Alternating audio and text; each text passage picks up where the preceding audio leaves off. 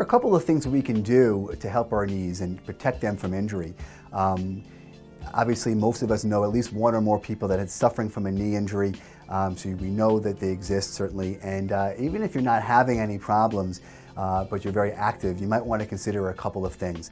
Number one, when you're weight bearing or when you're playing sports especially, you might want to wear what's called a neoprene sleeve. This is basically a flexible, pliable, basically brace that you can put over your leg, and this can give it a little bit more support for the sport or recreation. They typically have a little cutout in the middle where the kneecap can fit, and in general, for all your weight-bearing activities and certainly your sports, you might want to consider using it. Number two is to proper stretching techniques both before and after sports, stretching out your quads, your hamstrings, your calf muscles, even your hips. Before and after, if you really want to be serious about prevention and protection.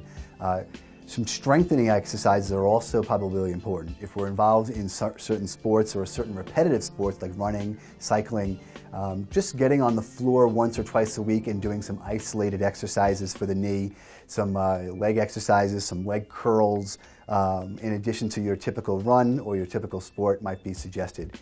And lastly, again, even if there's no pain, you might want to consider icing your knee after sports and after recreation. Typically there's a buildup of activity that can lead to the swelling and the pain. So to be ultra preventative, you might want to use ice after all sports. It can really be a foolproof plan. So it's stretching and exercise, some icing, and certainly wearing some sort of protective sleeve or brace. It can be the 4 ways to prevent injury.